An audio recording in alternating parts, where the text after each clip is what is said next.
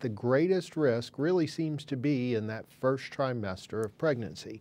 So for women who are trying to become pregnant or who are pregnant, the biggest concern is really to avoid exposure to the virus. And that is best done right now by limiting travel to those areas where we know that Zika virus is being transmitted. And if you're in those areas, to avoid mosquito bites as much as possible. We don't have definitive proof of how Zika actually is transmitted from the mother to the fetus. There is transmission or passage of the virus from the maternal bloodstream into the fetal bloodstream across the placenta. At least one study that's shown that you can find high levels of the virus in the placenta and the membranes of a fetus that's been infected with Zika virus. And so that probably represents a place where the virus is harbored or stays for a long period of time and provides continued exposure to the virus for both the mother and the baby. Women who are traveling, and it's mainly to the tropical areas and subtropical areas, should discuss this with their physician prior to going on these trips. Ideally, if they're pregnant or planning to become pregnant in the near future, the current recommendation is to delay that travel. Any pregnant woman who has traveled to an area where Zika virus transmission has been reported should notify their doctor immediately upon returning. The current recommendations are for pregnant women who have traveled to these areas or who have spent a considerable amount of time in these areas. Those women should have testing regardless of whether they have symptoms or not. In any woman who's symptomatic, she should immediately notify her physician so that they can begin the process of evaluating her and her fetus to determine if there is significant risk of transmission. At least as of today, all of the Zika virus infections that have been reported in the United States have been associated with travel to the countries where the virus transmission has been documented. There has not been a documented case where someone has acquired Zika virus, much less a pregnant woman acquired Zika virus in the United States from a mosquito or in the absence of a travel history.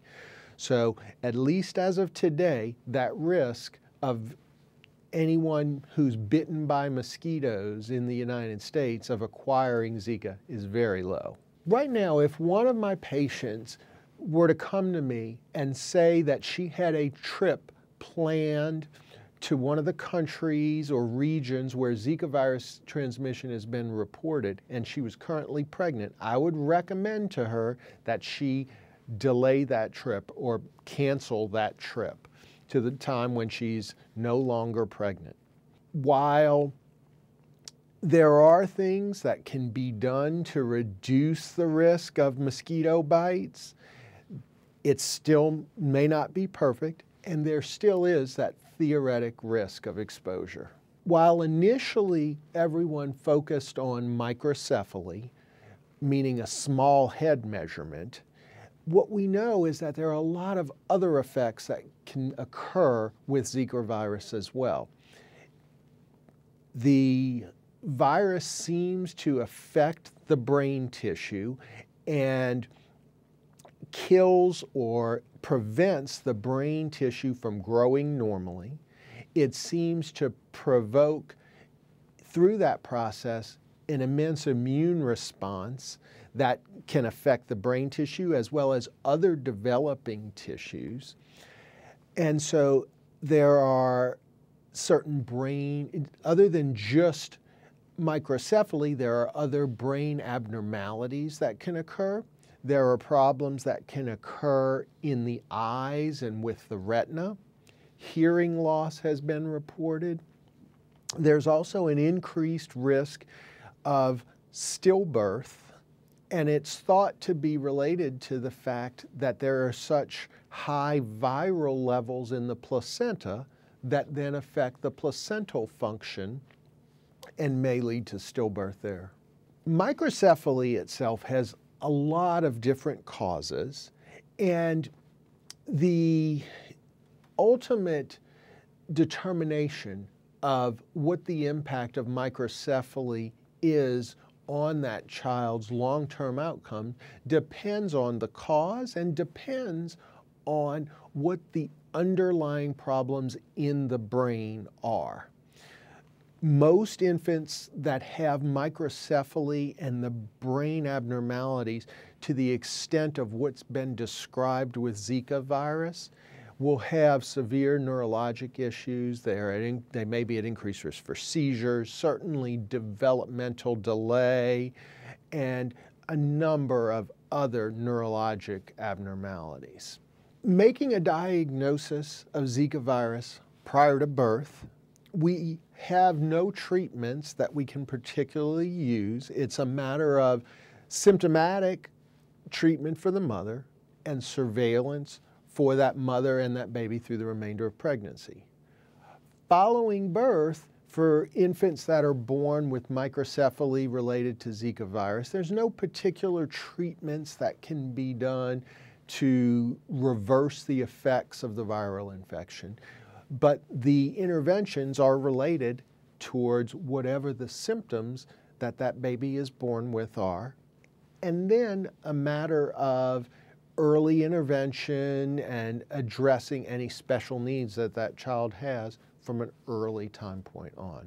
When an individual, whether it be a man or a woman, but especially for a woman per se who has a Zika virus infection, she will have that virus in her bloodstream for around 1 to 2 weeks.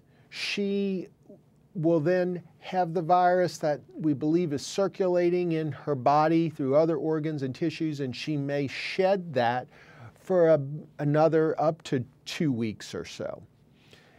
While during pregnancy, the placenta may harbor the virus and allow it to be present for a longer period of time, after delivery, that virus is typically cleared.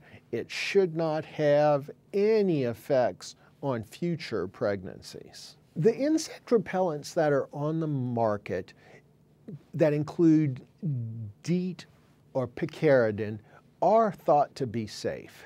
The insect repellents that contain DEET have different concentrations of DEET within them, but the most common ones that are out there have concentrations that are less than 30%. And all the data that we have on DEET suggests that it is safe to use during pregnancy, that there have been no adverse fetal effects or birth defects associated with its use. For picaridin, there has not been anything associated with increased risk of birth defects with its use either. So both seem to be safe to use during pregnancy. Spray it on clothes as opposed to spraying it on their skin to try to decrease some of the absorption that they might get, and it will still help repel the insects. For couples trying to conceive right now, one of the things that remains unknown is how long Zika virus can be shed in male semen.